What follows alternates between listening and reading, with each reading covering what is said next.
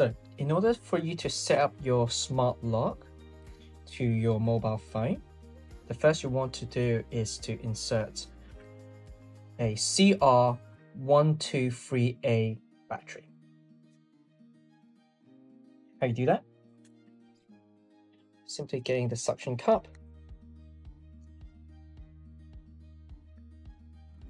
open and expose the battery compartment, remove this screw,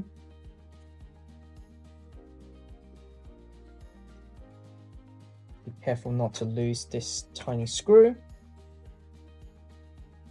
and here there's a little bit of a latch for you to lift up.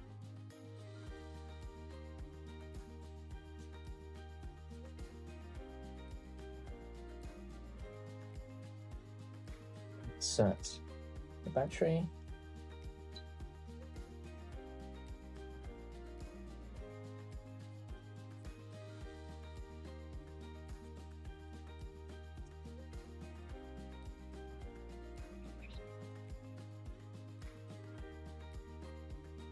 select the add device icon at the top on your phone. It'll begin searching for the smart lock. Just activate the smart lock and you see a pop-up that says add device. Select add device. It will begin to pair automatically. Once that is paired, is the perfect opportunity for you to change the smart lock name. Click onto this icon and change it to a suitable, unique name. For example, front door. Done. Once that is done, you really want to activate the notification. Select next and grant access so that whenever it unlocks, it will send a notification to your phone. Once that is done, the installation has been set up. So you will notice that you can first test it.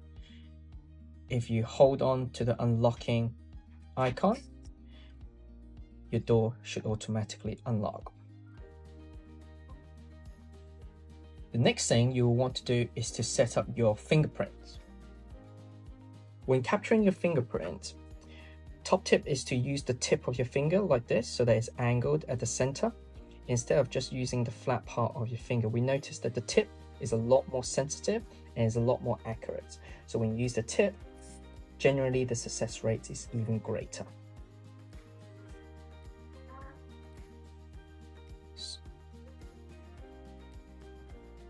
So begin capturing, use the tip of your finger.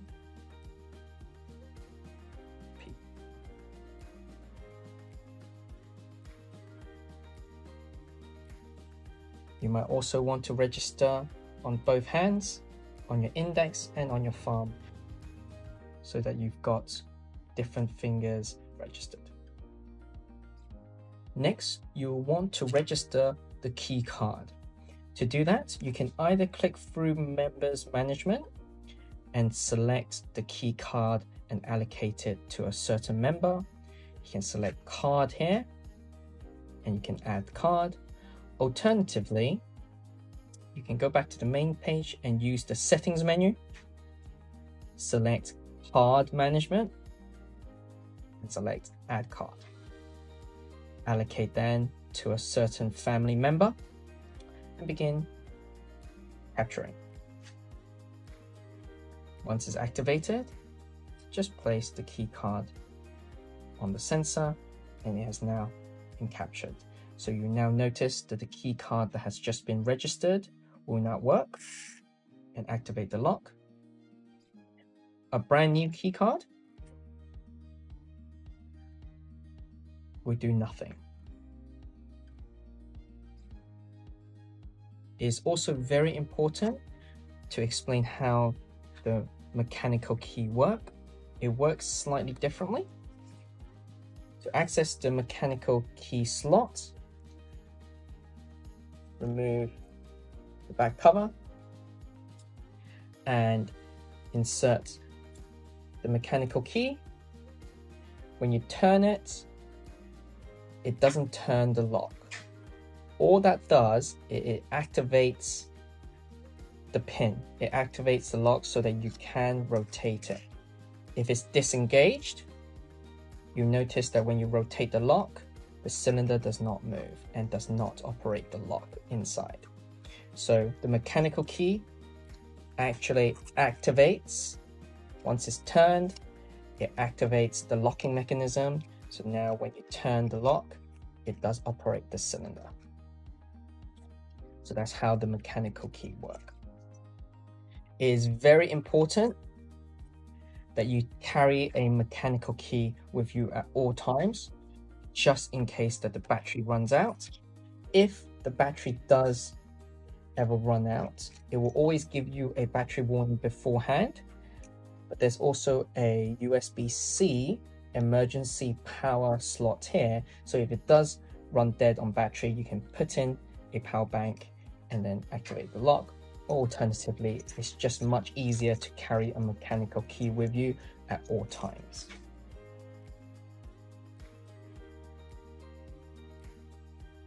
If your lock is being used outdoors and is constantly being exposed to rain, whilst the lock is waterproof, inside the circuit has been coated by a rubber seal, which means that water will not damage the circuit. However, it is really important to note that if rainwater does collect on the fingerprint sensor, it will constantly activate the reader, which will eventually drain the battery. So a way to work around that is important that every single time once the door lock has been used, you turn it upside down so that when it is left unused, that the fingerprint sensor is constantly face downwards, so that if there is rain, the rainwater does not collect on the reader, which will then drain the battery. Instead, this will work perfectly fine even in wet weathers. Another top tip is that whilst it's already coated with a rubber seal so that it is water resistant, it is also good to use WD-40 to give an extra layer of protection to act as a water repellent. So all you need to do is to just add a bit of WD-40 around the edges, let it rest, let it sit, and it does not matter if it goes inside the lock. Give it a generous amount of WD-40, make sure it does go in.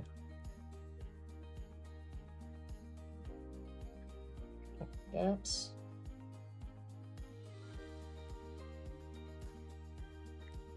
Leave it to sit for a couple of minutes and then wipe double WD-40 away, and now the lock should be good to go. It is also important to note that once the lock has been set up and registered with fingerprints, there's absolutely no way for it to be resetted. So even if you remove the battery and try to reset the device, it will not be resetted, and only the fingerprints registered previously will only work. So any finger that has not been registered previously will not work. You will not be able to reset the device. So the only way for you to reset the device is to use your app, select the pencil icon, and you can select remove device. It is also important to note that when there is a device update, every time you update your smart lock, due to security reasons, they do require you to re-register your fingerprints and re-register your key cards. So remember, every single time when you upgrade the smart lock, you will need to re-register your fingerprints and re-register your key cards.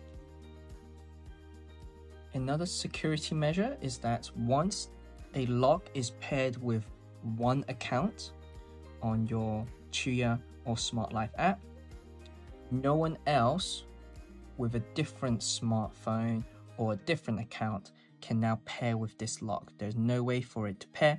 This lock can only pair with one account and one account only. However, you can share access to multiple accounts.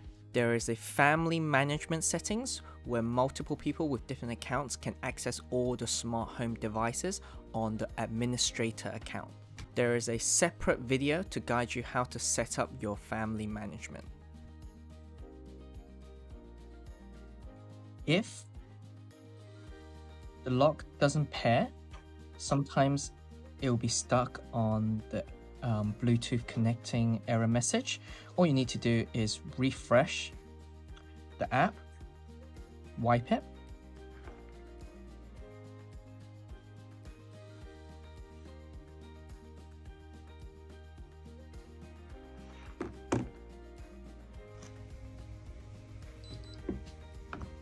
once you hear that beep, it means that the lock is now connected.